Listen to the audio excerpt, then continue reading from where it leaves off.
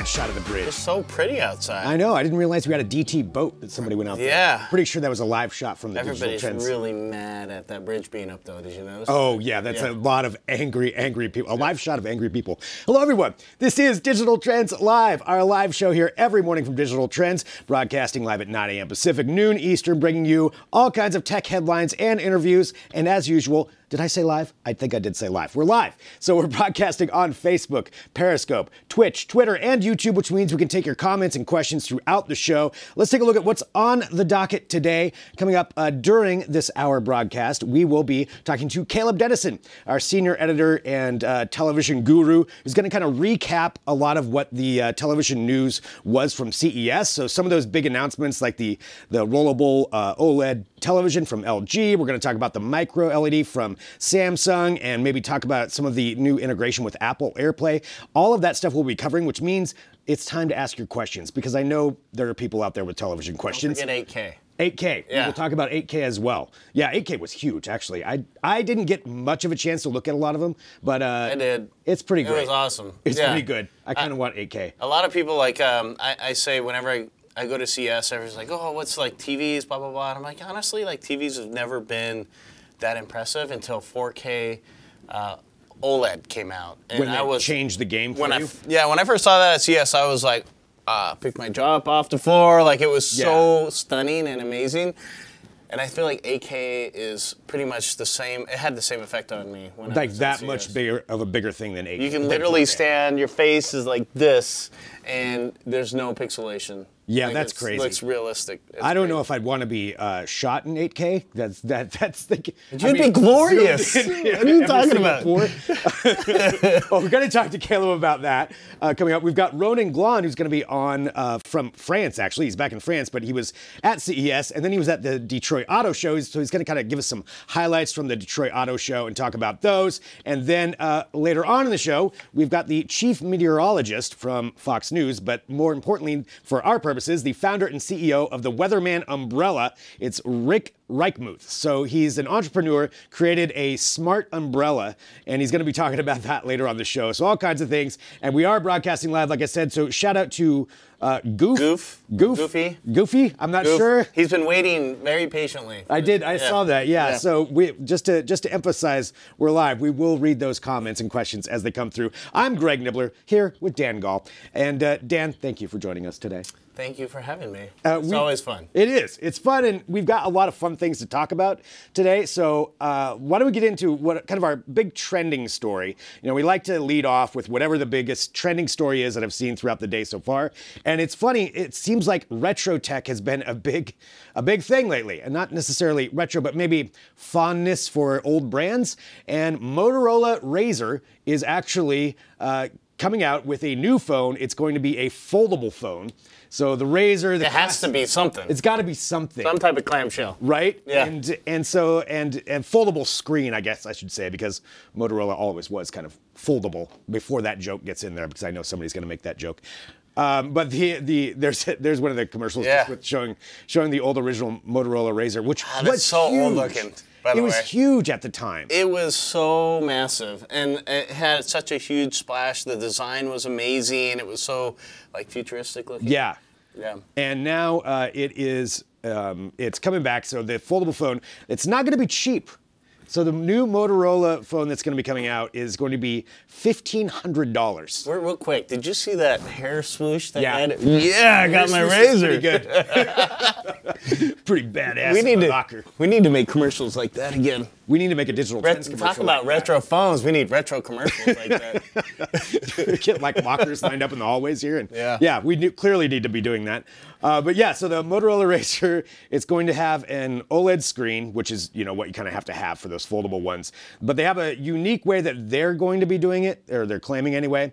It's going to have a heated central hinge. So it removes any of the imperfections of folding the phone over. Self-healing. So it self-heals, heats, and then based off the heat. Yeah. So like, I mean, that's the rumor, right? Like, yeah. Because I'm having such a hard time conceptualizing what this looks like. Right. The first thing that comes to my head is foldable phone, two screens maybe. I don't know. It's really hard to imagine what's the width and the height. Yeah. And then like actual foldable screen. That makes sense. But if you look at the ones that were at CES. Yeah, they folded Royal FlexPi one. Yeah, they folded externally, so the screen would be on the outside when it folded. Yeah. Versus on the inside. Which seems like you would just scratch it instantly. Or that's what I think. And it's a sharp corner, like that's a sharp pinch. Yeah. So like, I'm really curious to see what it looks like. Yeah, folding on the inside. Yeah, that's a crease. Yeah. Yeah. So maybe it doesn't fold on the inside. Maybe it's on the outside. Yeah. Oh. Okay. All right. Now we're all sorts of ideas minds here. Yeah. What do you guys think? Let us know. Let us know if you would, if you're interested in this, if you want to see what a foldable phone would look like, if you want a foldable phone, because I'm seeing some comments that have come through. Some people are definitely wanting it. Some people are not. Why foldable? Great question. Are they trying to bring back old school, or I know. I think they're trying to capitalize on both. You know my thoughts on that? I think as phones get thinner, hopefully they get thinner, folding it will take less space in your pocket. Like right now, like my phone, it feels like it goes from my kneecap to my hip. So like if it can take up less space in my pocket, I think that'd be awesome. They need to get thinner though. So if it's folding and it's taking up, double thickness of like an iPhone or something like that, that's just gonna be weird. Right. Yeah, then it kind of defeats the purpose, and I don't think I would be into it at that point. But we'll see. I mean, this is something that they're saying is going to be coming out. I don't think there's an actual timeline on when it will, but we're going to see a lot of people coming into the foldable phone market because Samsung still has theirs, although theirs is rumored to be priced, and again, just a rumor, around $2,500, which at that point, I mean, I don't understand why you would want it at that price. What's it do for you besides fold? Yeah, exactly. Yeah. That's it. Yeah. I mean, if it's just to have like the cool new phone, all right, but $2,500. Does it make noises? Seriously. Okay, then I'm in. If you get the Transformer noise or a Bionic Man noise, okay, then I'm into it. Oh, the Bionic Man. Okay, we'll stop doing that. All right, we have more things to get to. Let's talk about some Read 'em and Weep section, though. So this is our section every day where we take a look at some of the comments that have come through across the different digital trends platforms. I brought no tears today. There will be no crying from Dan today. Attempt as you might. All right, let's go to our first one here. Super G50. All right, regarding awesome tech you can't buy yet, the Orcom Mime. Okay, I know what this is. The creepy camera will cause too much unwanted attention. Women or coworkers will assume you're recording them. You're actually not wrong on that one, Super G50. So it's this camera that you can kind of put in your pocket and just walk around and it films your day. But there is something a little bit creepy about it. I mean, it's just like Google Glass. Yeah. Yeah. Right? Except that it's not really tied to any particular sex. So like women or core workers, I mean, it could be men too, right? Like anybody's gonna be creeped out. A creep's by a creep. Yeah. Yeah. Why are you pointing that at me? What's up, dude? Yeah, it does seem kind of strange. I mean, I guess, if like a GoPro or something, somebody's filming and there's a purpose to it. It's never gonna work. Just filming your day, I don't know. This is never gonna happen until it's assimilated into standard cultural norms. And if you think about it, like, I keep telling people, like, the way I see like technology going is like smaller and smaller. If you're talking about things that record your day and augmented reality, it's got to go through a lens of some kind. So like contact lens, I think is the only way that's going to be acceptable because people at that point will be like, they won't notice it. And it'll you just become assume normal. that everybody has it? Yeah, because everybody's going to be like, that's how directions are given. Like, you're not going to have, like, Google Maps on your phone. It's going to be going through a contact lens or something's broadcasted onto your eyeball. There is, and I'm blanking on the name off the top of my head, but there was that one that Julian Chokatu, mobile editor here for Digital Trends, he had a new set that was like the Google Glass, like that kind of line of AR, but it looked better.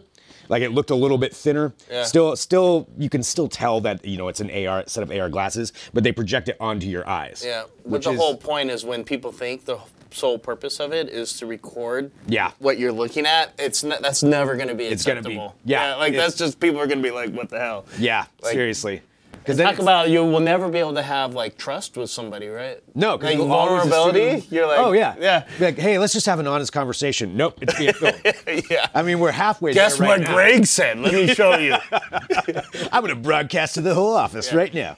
Yeah, I mean, it is going to be interesting to see how people fit. So anyway, bottom line, I guess, great comment. We can clearly talk about that for a while. Super G50. So let's go on to our next one, our next comment here as we go through our Read 'em and Weep segment, taking a look at what people say. William Johnson. Okay, the Motorola Razr may return as a foldable phone for $1,500. It was a foldable phone. That is true. See, I already called that one out. I knew you were going to say that. Somebody was going to say that. It totally was a foldable phone. It was a foldable phone. It still is a foldable phone. It never changed. Dad jokes. All right. Let's go on to the next one. Oh, I do see this on Facebook. Taking a look at some of the comments that come through. Guel says, I love that eye contact theory. So your theory about once it becomes into contact. Yeah. Which there are people with patents out on that right now. I think there's probably multiple companies, but I believe Sony recently said that they have a patent, like working on something with that. That's where it's going. I think. Yeah. Like even in like cell phone, cell phones will eventually disappear. You think so? Oh yeah, it has to. It'll just go into the implant. It's gonna go into it's gonna body modifications or contact lenses. I mean, we're not that far away. No. To where you can actually have. I mean, we'll have 5 years. Babblefish in your ear and Alexa talking to you. Yep. 5 years. 5 years. Yeah, I think that's the thing. Once we reach the precipice where people are okay with body modification, like having that stuff, implants, and we're getting there right now. I mean. We're not all Drew Prindles yet, but once people start getting used to that, then I think it's full bore. But a contact lens, you don't have to implant anything. True. You literally just put it in. Just slap it on. Like the people that don't wear glasses or contact lenses might be a little like, this sucks, but everybody else is going to be like, this is great. I get all this crap for free. And good vision. Man, we're on our way. We're on our way to that. All right, well, let's continue on with the comments. We got some really great ones that are coming through here. I'll take a look here, and we will read all of these comments, so I'll get them up I like on this the screen. one from Gene Wong. From Gene, okay, regarding Bell is building a self-flying air taxi. Yep, that'll fit right into my garage. It doesn't have to. It doesn't have to fit in your garage. That's true. Yeah, it's going to be like the Uber of the sky, right? That thing was awesome. It was pretty impressive, and you can take a look at this at digitaltrends.com. We have a whole write-up. We actually interviewed one of the designers of this, and it's a giant air taxi. It's straight out of the movies. Yeah. Like, it doesn't look like a helicopter at all. It looks like a huge drone. Yeah. With like seating for like 10 people. I don't like they had examples of what the actual like autonomous ones were like. They looked like something more for like dropping off Amazon packages and things like that. But I'm excited for this too. Yeah. Because that's where Uber's going. They already have like a trial going on down in like the Dubai or Emirates or something like that. I think they're going to launch one in Dallas. Is what I remember reading about it. Yeah, but yeah, flying taxis. It'll change the way people live. Yeah. Right? Like you don't have to live in any downtown city anymore because it changes the way that you commute in. Yeah, as far as commuting, it will change everything. Oh, there's another couple of live comments that are coming through. Let's see. If it doesn't affect my health, I would be down for body modifications. Yeah, I mean, that's something to think about. I mean, I feel like there's a lot of people that once they get used to this idea, it's open season. Well, I mean, if it affects your health, that's a big problem. Right, yeah, that's definitely a problem. That would end it But I mean, you look at where wearables are going right now, just with like the Apple Watch, they're trying to get funding for, I believe it's through Medicare, so that they can monitor for senior citizens to monitor health, and trying to get the Apple Watch as part of that package. And once you started getting used to that, if it actually does have good, if it actually does provide good information, then people will be like, well, what's the difference if I just do a little quick topical surgery? And I know people think about privacy, but we really don't have privacy anymore. And at that point, there's you have maybe the loss of privacy, but you have other things being gained. So like health monitoring. Honestly, like if you think about it, like again, going back to contact lenses, you could have like bionic vision, technically bionic vision, right? Yeah, we're turning into superheroes. All the augmented stuff over your eyes, like it's all the futuristic stuff that's coming. Yeah. You can make the sound effects. Yeah, everybody's just walking around going. All right, we could do sound effects all day if that's what people really want. Let's go on to it's our side job. Okay, let's go on to our next one. Anyway, Gene, that was a great comment. James Keeble. Ring security camera catches man licking doorbell for 3 hours. I don't recognize the face, but the tongue rings a bell. Oh, wow. Okay. Oh, wait. Yeah. That was pretty good. That was a solid dad joke on there. If you haven't seen that video, it's one of the Ring doorbells that this man licked the doorbell for about 3 hours, just stood there. Absolutely disgusting. It's really disturbing. That first came up on PD Live. Really? Yeah, that show PD Live. It was like 2 weekends ago or something like that. That somebody first shared that one. Because I remember we, at CES, actually, we interviewed Jamie, the founder of Ring, and he's the one, that's where I first heard about it. He's like, have you guys seen this? Like off air, he's like, I get sent all kinds of weird videos from our doorbells, but he's like, this one, I can't unsee it. Takes the It's like, cake. it's stuck in my head forever now.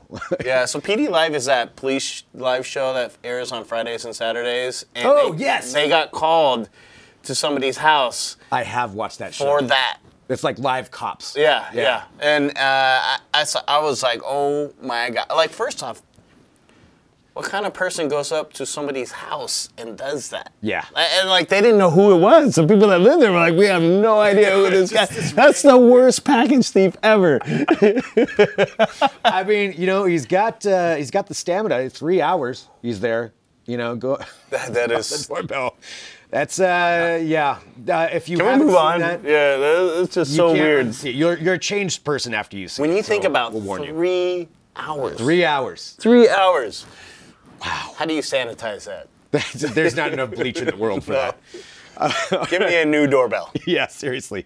All right, next comment. Actually, I saw this. This is the actual Detroit Auto Show replied to one of our comments. This was yesterday when Adrian Warner and I were in here talking about the Digital Trends Live with the Ford Butt test seat. The butt. Which is a real thing. They call it the Row Butt, but it's meant to test out seats. They called it your hot, sweaty butt on seats. Yeah. Yeah. Yep. It's basically, it's meant to stimulate or simulate. Going from doorbell liquor.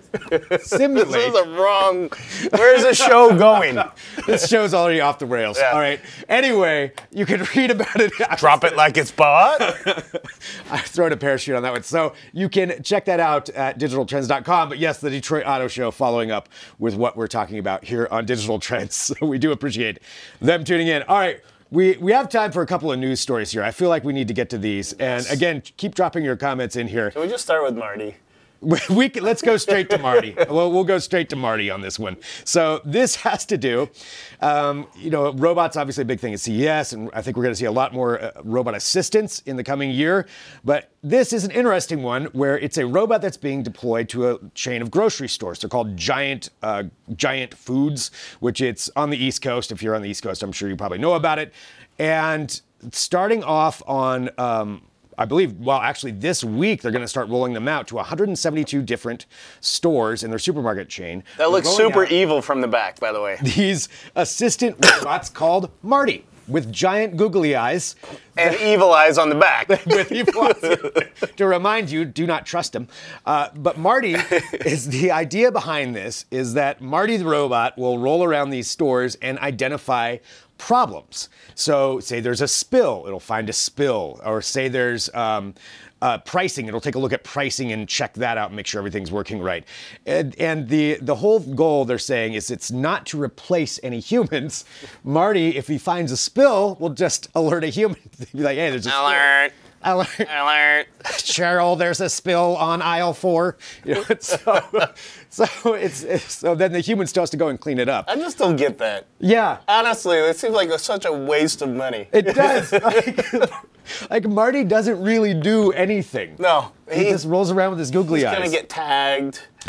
Like, people are picking on Marty at the store. They're gonna slap the sign on his back.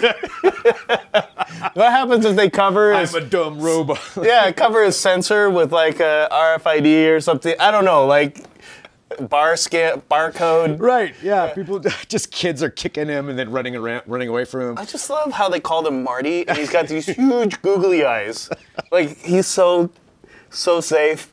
You walk in over, hey Marty, how's it going? Right. There's a spill. All right, thanks Marty. It's just another day. Thanks, bud. He's really Eeyore. Stay away, kids. Yeah, so Marty, I mean, I think they plan on rolling out like 500 of them, right? 500 is the plan. 500 of these, but yeah, it does seem pretty interesting. So Marty's equipped with scanners to avoid collisions and powered by rechargeable batteries, and it has multiple cameras. But yeah, other than that, and other than reporting spills, it's pretty. Do you think that's just what they're telling people? I mean, here's the conspiracy part. Yeah, right. What Marty's actually. He's really looking for shoplifters. Yeah, he's gonna tase them. He's got secret tasing powers. I mean, the thing is, I think we're going to see more of these out into different grocery stores because there's other grocery stores talking about like debuting assistants, but that's more for deliveries. This is Marty, the robot. People are just going to mess with this. Like, he's looking for spills. They're gonna put like some canola oil right down in front of him, and he's gonna get stuck. He won't be able to move. Cheryl, they did it again. All right, let's get to one more story here before we have to go to break. This one is pretty fascinating, and I could see this happening because there's other companies that are trying this. And it's talking about satellite ads being used as a new form of advertising, using satellites for advertising for people down on Earth, meaning lighting up the sky with advertisements. This is a Russian-based startup that what they want to do is launch a series of these satellites, and then it would put up these basically giant lights, just reflectors. They can like move around into different, into different formations, and advertise them back down on Earth. They have this video showcasing it, what it would look like saying hello, and then McDonald's sign, logo going across KFC. Paris, because boy. What better sight in Paris than to see a McDonald's logo floating across the sky? That's going to make people hungry. I love how, too, they showed like the northern lights. You're way up there enjoying nature like, oh, sweet KFC. It's floating Boy, I hope those lights come on. Yeah. Right? I do want some chicken nuggets. It's 420. This talking about like an invasion of advertising, though. I mean, this is going a step. To me, it's way too far. What do you think about this? I think it's horrible, but I also am like, if this really like goes live, like please someone hack it and do something crazy with it. That's true. Hackers will have a blast with that. Yeah, I can't. I mean, like there's such an. I mean, it's like the future. It's like the movies, right? Like again, it's like advertising everywhere. Well, like space, like advertising up in the stratospheres. Yeah. Yeah, I don't know. It's gonna go. That would just piss me off. Yeah, exactly. Yeah, I would be mad too. Right? But this guy is, and there's a whole article about this. You can read this at Digital Trends. But they think they're going to have the equipment ready and be ready to send this out and have corporate customers by 2020. Yeah. So next year, in theory, according to them, they would like you to be seeing this as it goes across the sky. I want to know how they test that, like, and in terms of getting like numbers, like effectiveness. Yeah. Like, we had 50 million eyeballs on it. Like, how do you really know people saw that? Like, how are they gonna actually prove their worth? Yeah, that's true. I mean, it's gonna piss a lot of people off. Gonna piss people off. That'll definitely be part Someone's of it. gonna try to shoot it, and like obviously they're not gonna be able to get that far, and it's gonna come down and kill somebody. I'm gonna shoot down that satellite. All right. Well, I think we're out of time. Kind of like when they were trying to shoot the hurricane. Remember that? You stay out of here, hurricane. I don't know why I go to that. I don't know either. It's always. I think it's because of The Simpsons. So, all right, we need to go to a break. Dan, it is always awesome having you in here. Thanks for having me. This is too much fun. Maybe come in next week or something. Okay. Back in next week. Yeah, we'll work on that. All right. Everybody watching live, we're still here, though. We have lots coming up. So what we're going to be doing here in just a few, we've got a great interview that's going to be happening with Reichmuth to talk about his smart umbrella and just kind of the entrepreneurship it takes to develop a new umbrella. We've got more on there, by the way. What's that? Smart umbrella. Smart umbrella. Yeah. And we've got... it's another why question. That's it. Why? Well, we'll ask him that. And we'll take your comments and questions as we go through because we're broadcasting live on Facebook, Twitter, Twitch, and YouTube, which means, as I said, we can take your comments and questions. And I believe we're probably going to have a lot for our next segment because we're going to be talking about televisions. We got Caleb Dennison who's going to be hopping in here to kind of recap what he saw at CES this year in televisions. If you have questions about them, get those ready, and we'll be doing that next right here on Digital Trends Live.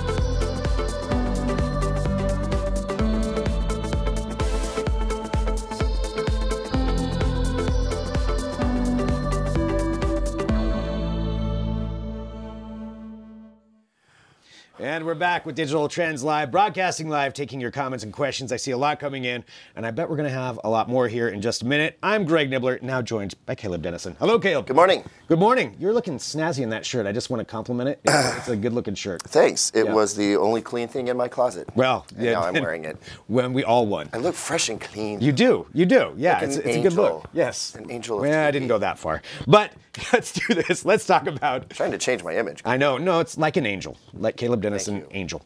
Let's talk about televisions.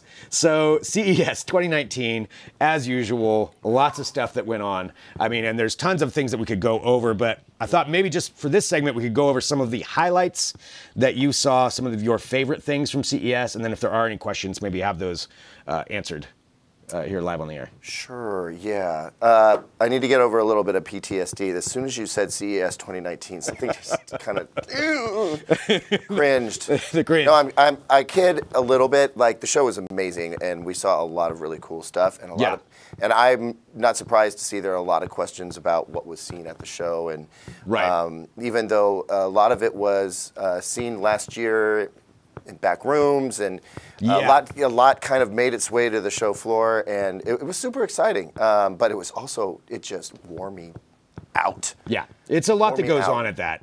I know you were live at the booth, for hours and hours a day, but yeah, but you guys are going all over the place to take a look at all these. And like you said, last year, I feel like what we saw this year, a lot of it last year was kind of hidden behind, in secret rooms, like, oh yeah, we've got a rollable television, we don't really want you to see it. Right. And you're not going to get it. And now that's one of the things that changed. The LG rollable OLED television is something. It is a TV that you can buy. That's the big difference. It seemed fully functioning when we saw it before, but there were a lot of details that were left out. This time we got those details. Turns out that the box that it's in is also a sound bar, which makes a whole lot of sense. Which does. It's kind of an all-in-one deal, so it comes on its own stand. And yeah, if you haven't seen this thing, it's pretty amazing. It seems so simple when you say it, but when you actually witness it happening. Yeah. And of course, they made this amazing display, which was like 5 rollable OLEDs all going up and down in concert, and then the same thing on the other side of it on the show floor. We, however, got to dig into it when we were at this private suite in the Mandalay Bay. Yeah. That's the view that you see behind me right now, which actually made this video difficult to shoot because it was really bright when we started, and then the sun sank below. I'm gonna say lighting, that seems like it would be tough. Oh yeah, it wasn't fun. But fortunately, the OLED screen doesn't care, and that's part of the point. Like, if you have this amazing view, if you're blessed to have something like that, you don't necessarily want to muck it up with a TV. So the TV disappears when you're not using it. It's pretty impressive. I will say that particular video, just on a personal note, my buddy was like, hey man, did you see this rollable television from CES? And he showed me the video. I'm like, oh yeah, that's Caleb. He's like, you know him? Yep. Yes, I do. Like, I work for unfortunately, yes. Unfortunately, I do know that guy. No, he was impressed. That's awesome. Yeah, I thought it was really awesome technology, or use of the technology. OLED is, that's the thing, is it can roll around, but it took them a while to figure out how to put it, and how it, we do a really tight shot of the side so you can see how it kind of breaks down as it goes in and rolls up. Really, really smart move from LG, I think. And that's something that will be on sale at some point this year. I don't think they've announced a price on it. No, we will not know about prices until about March. March, April, they'll say, okay, we're actually going to put it in stores at this time, and it's going to cost this much money, and it's going to be a lot of money. It's going to be a lot of money. A lot of the TVs that we saw are just going to be ridiculous amounts of money. Yeah. Hopefully that'll drive everything else down, though, and maybe make it a little bit more affordable. One of your more standard television, cheaper. Absolutely. Something else that was big, I know for you at CES, and I actually got best in show for televisions. Right. Was the Samsung Micro LED. Right. So, the name of our award is Best Tech of CES. Yes. Right. And we like to award it to products that we're going to see in 2019 when we can. We think that's the most practical type of thing to do. Right. The reason I gave it to Samsung's Micro LED this year is because it's the first legitimate competition to OLED. It's just as black. It's way brighter. It's an RGB structure, meaning it can put together amazing amounts of colors. And what you see behind me in the clip right now is actually a 219-inch version of that with all the K-pop you could possibly want. Yeah, I was going to say, it looks like you're right in the middle of a K-pop. Never been a K-pop fan, but that TV changed my mind. Anyway, standing in front of it is just, it's amazing. It's more brilliant than any movie theater display I've ever seen. And that's the thing. You could put these in, modest-sized cinemas, and completely replace the projector thing. You don't need it anymore. But the technology is finally arriving in homes this year. So somebody could buy the 146-inch version if they wanted to. I don't know if they're going to roll out the 219. But the thing is, they showed us a 75-inch version. And that's much more manageable for a home. And I think the fact that they were able to, they basically proved me wrong. I wrote last year, there's no way they're going to scale this down. Right. That's why it got no award last year, because I was like, listen, until you can show me that this could actually come down to a size that most people could potentially put in their home, would actually use. I'm not going to take it that seriously. Well, they wouldn't prove me wrong. They showed a 75-inch version. They didn't let us get very close to it, but it was very clear that they had scaled it down. That feat of engineering, I think, deserved a little bit of acknowledgement. So to where it's something that, maybe you could end up owning this. Yeah, I think for sure in 2020, micro LED TVs that you can put in your home will be out on the market, no doubt about it. All right, well there it is. So that was the Samsung side of things as far as what they had. I know there's a lot to cover. We've got just a couple of minutes here, but just talking about some of the other things that really stood out to you. I know outside of just the television part, the integration of Apple AirPlay was a big deal. Yeah, nobody really saw that coming. Samsung announced it first, and Samsung does have an exclusive. So let's talk about that. Samsung, for a little while, will be the only TV company to have an iTunes app on its television. So you can actually click on an app, and then you can go and look at your collection of movies or TVs that you've purchased, or whatever you want to rent from them. Also plays music. That means you can play a whole bunch of 4K HDR and Dolby Vision content right from the TV without touching anything else other than the Samsung remote.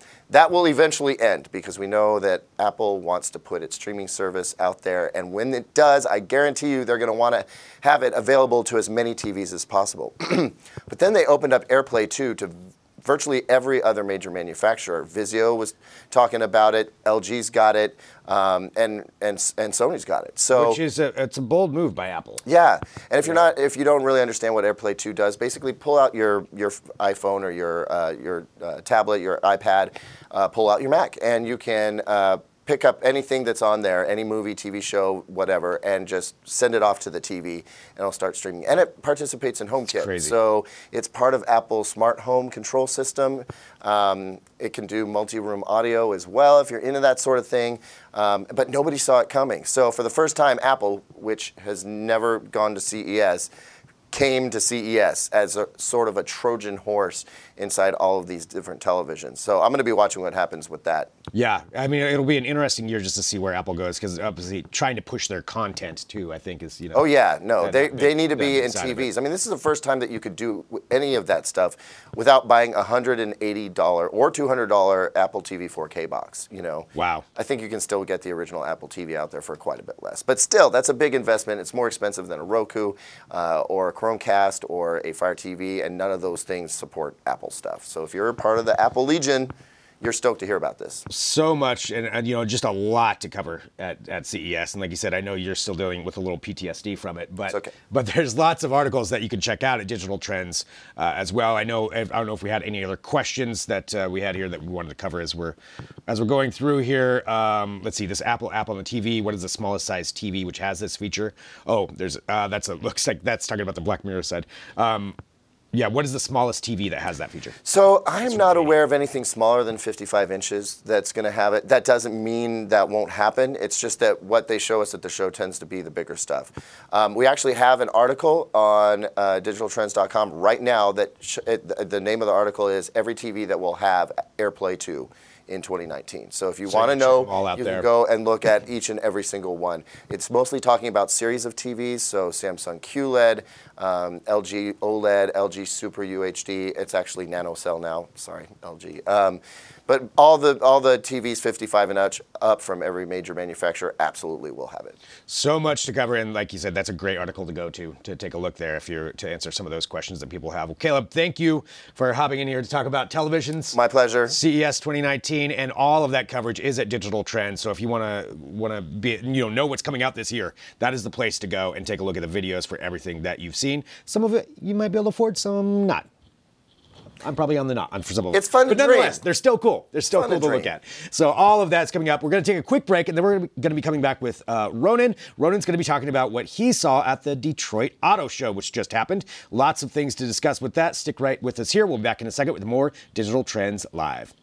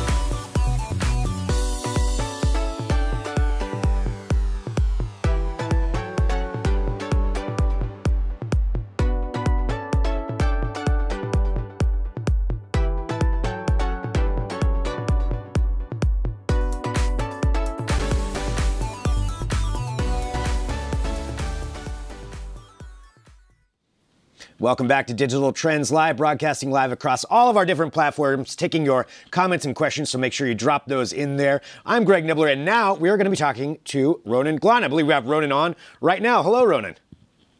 Hi, how's it going? Hi. So excited to talk about automotive and what you've been seeing over this last week at the Detroit Auto Show. How was it this year?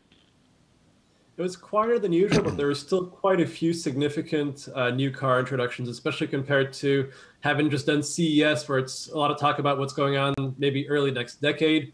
Detroit was all about what's going on in 2019, for instance. Yeah, I mean, with CES, automotive is such a huge part of CES now that it is kind of interesting what the Detroit Auto Show can do to stand out from that and to change things up. What did you see there that stood out for you?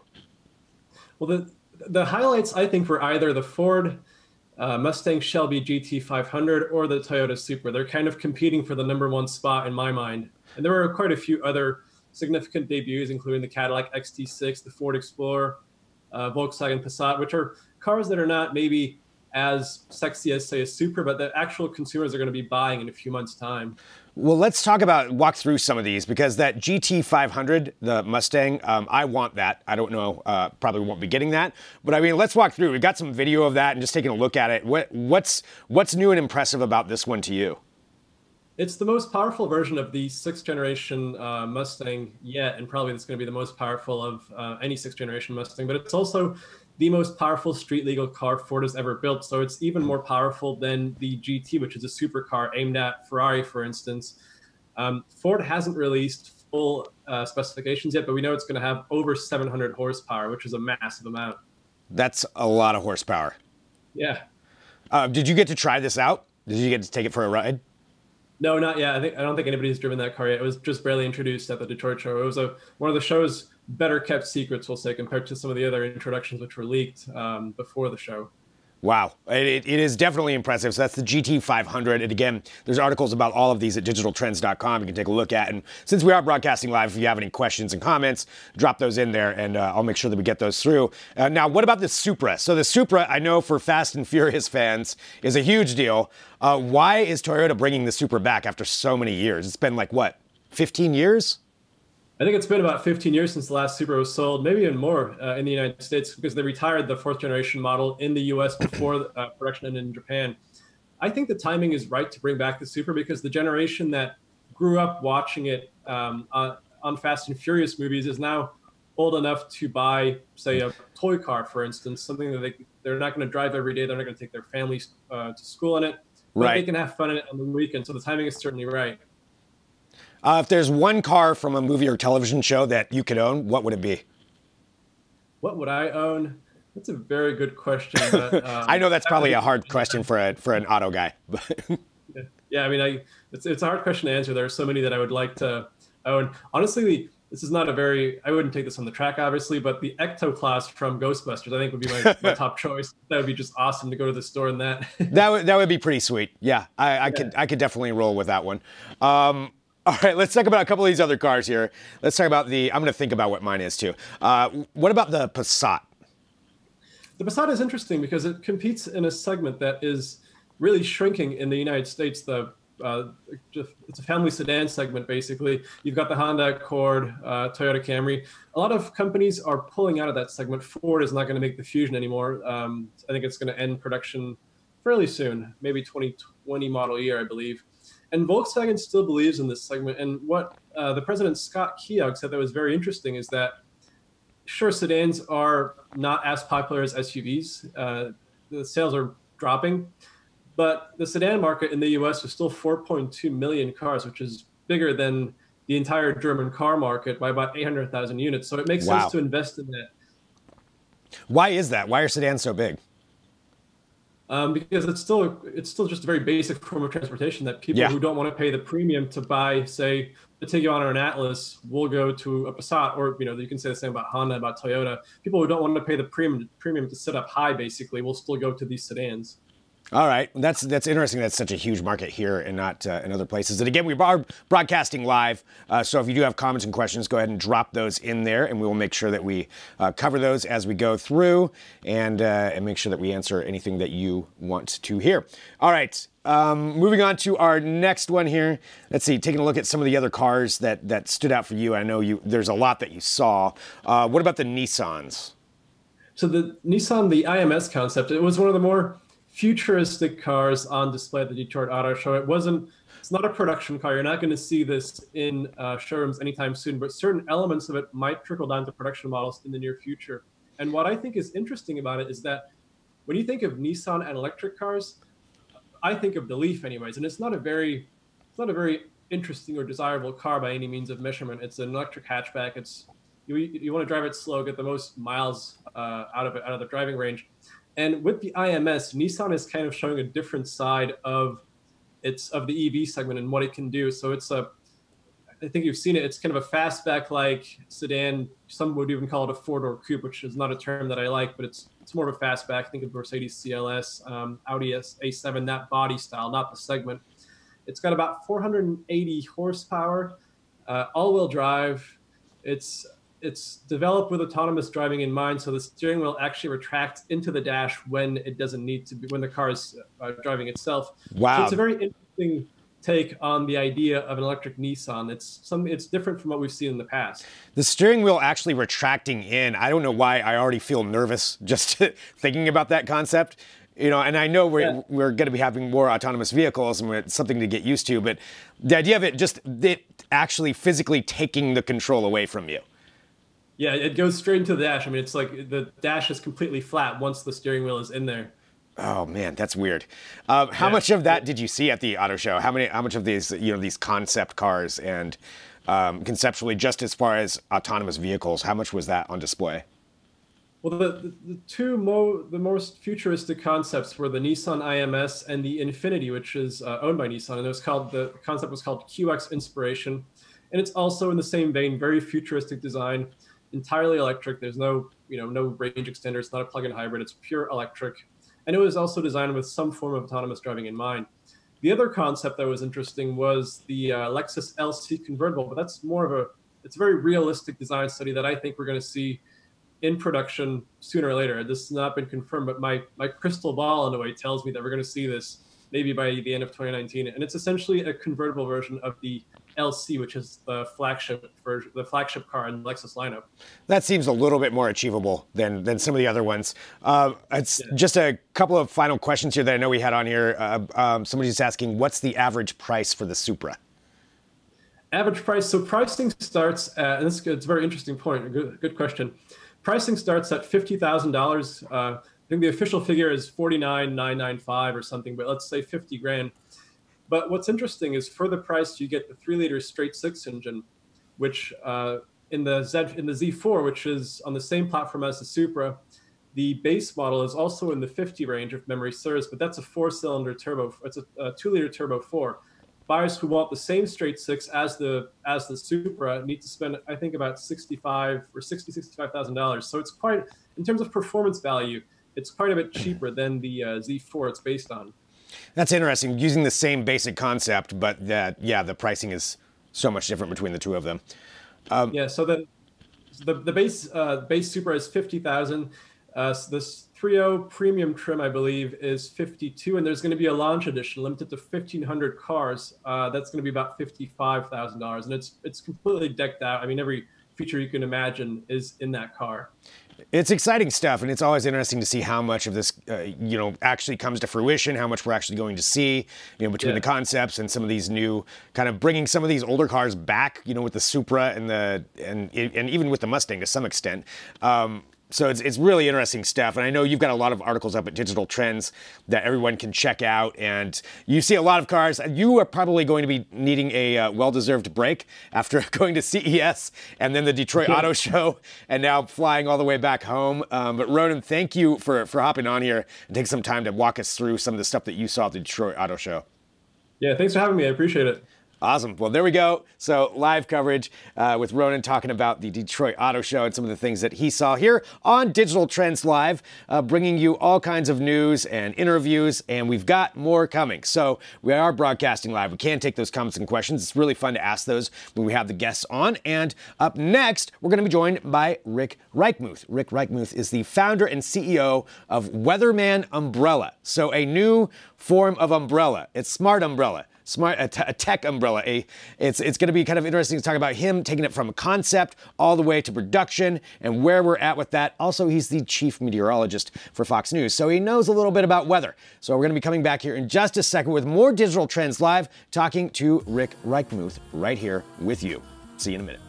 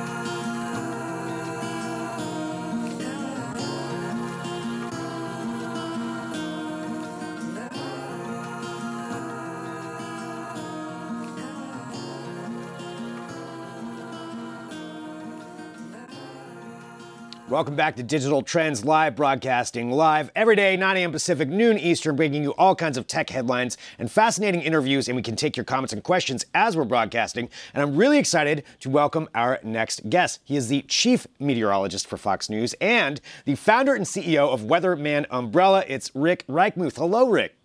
How's it going? You said my name very well. Good, thank you. I tried to make sure I researched beforehand. That's always a success when you get that right.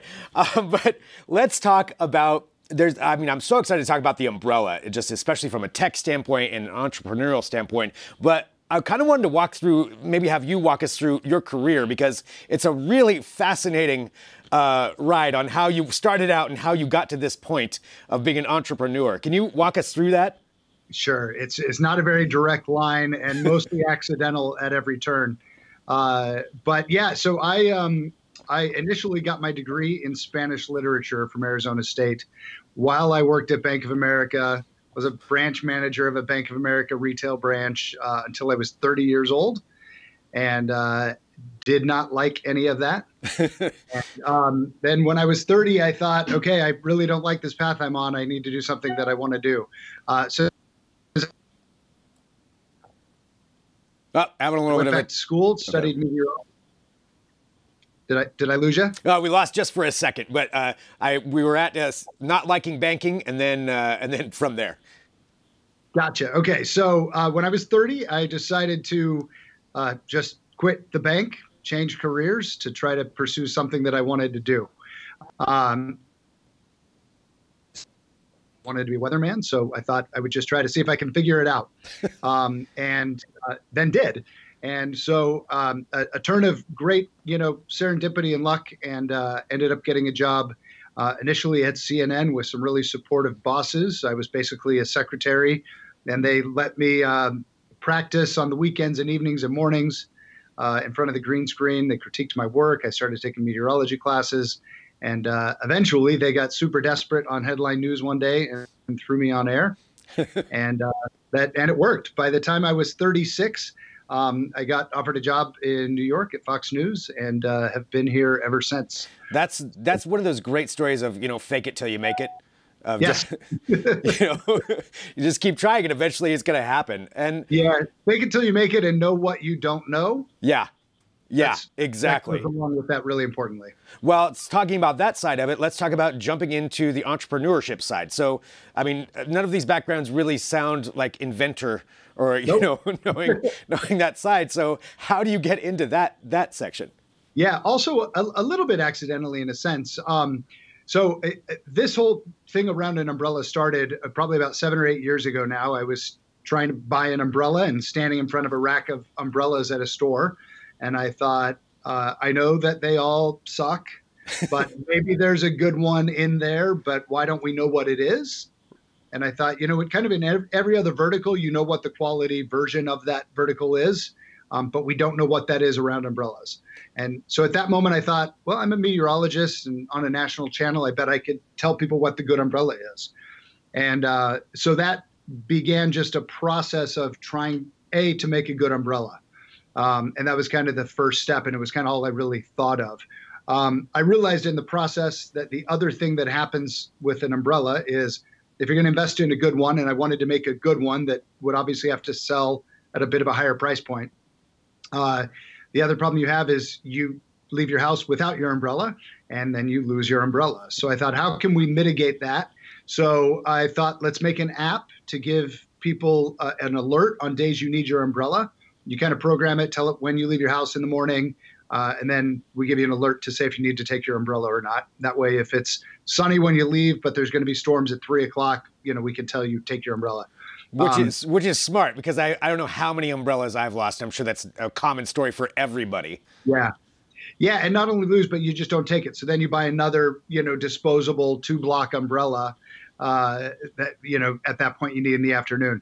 So then I thought, let's put a tracking device with it so that you can at least help you locate where you last had it. So to try to help you have that umbrella with you when you need it, and it's the best umbrella, that you can find. That was just the basic concept around it.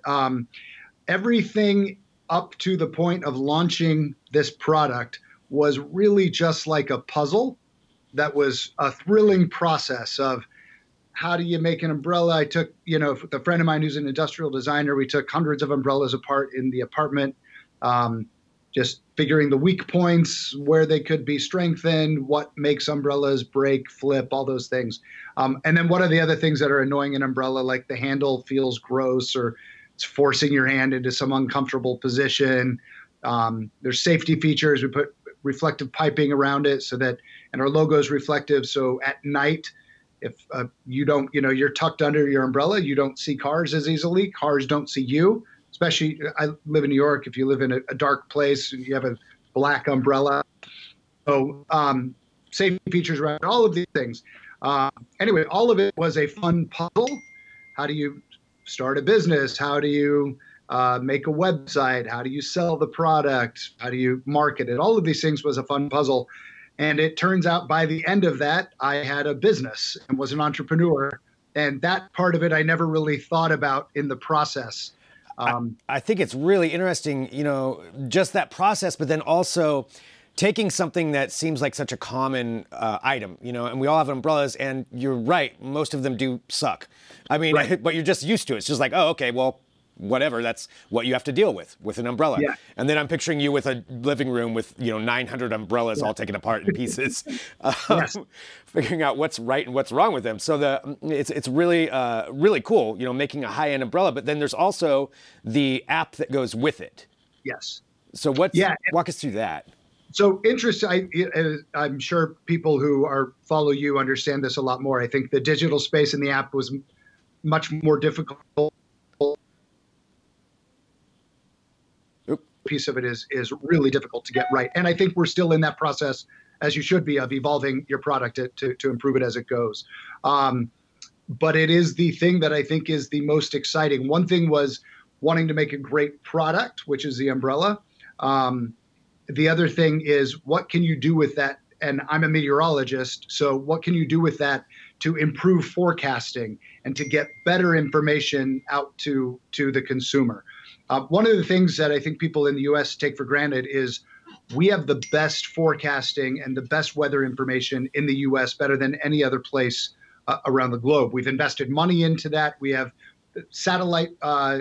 better satellite coverage than any other place. We have more local weather stations, send out more weather balloons than any other place. And because of that, we have a lot better forecasting, even though people still like to make fun of our forecasting skills. But we have great information.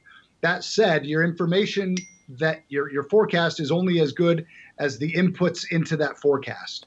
And so we now believe that where we are working towards the next generation is to create better information, more points of information coming in to help improve forecasting going out. And I think you saw this, with IBM announcing their big initiative at CES last week. And there's a space that we're hoping to be in, that kind of area around improving forecasting with what we can do with the app and gathering more weather information. Well, it's so exciting, I'm excited for you for creating this, and it's such a really cool, interesting story. The product sounds amazing. We need to get some in here at Digital Trends because we're in the Northwest. So yeah, I thought you had one. We'll make sure you have one. Sweet. Thank you. Well, Rick, I want to say thank you so much. So where can people go to order one, to get their own Weatherman umbrella? Yeah. So right now we're just direct to consumer brand. So just e-commerce, and it's our website, which you said, weathermanumbrella.com. Fantastic. So, weathermanumbrella.com. weathermanumbrella.com. Go there, get your umbrella. Rick, thank you so much for joining us today to talk about all of this. Thank you. Great talking to you. Fantastic. Well, everybody listening live right now, watching live to Digital Trends, I want to emphasize that again. We're live every day, 9 a.m. Pacific, noon Eastern, bringing you all kinds of tech headlines, interesting interviews, finding out all kinds of different things. Today, just walking through a little bit of it, we had Caleb Dennison in to talk about some of the television at CES. I'm sure you have lots of questions still about that. You can go to digitaltrends.com or follow us on YouTube or any other platform and make sure you get all the information you want to get on there. You can check out all the videos. We had Ronan talking about the Detroit Auto Show, all of those really cool cars. We've got write-ups, videos, all of that on site as well. Of course, Dan Gall in here at the beginning to talk about Marty the Robot and many other things that we were covering here at Digital Trends, and doing it all live, talking to you. And thanks to everybody who tunes in. Hit subscribe. Wherever you're watching, hit that subscribe button to make sure this pops up every day for you so you can join us and walk through whatever exciting things that we're going to be talking about each day. And there's always fun stuff that we're going to be discussing. I'll say this, if you are watching live at 2:30 p.m. Pacific, we'll be back with Trends with Benefits, our Roundtable Tech podcast. We've got comedian Jeremiah Coughlin who's going to be joining us, talking, I think, probably some more robots, but we'll definitely be taking your comments and questions as we go through that as well. I'm Greg Nibbler. Thanks for watching, and we'll be back tomorrow with more Digital Trends Live.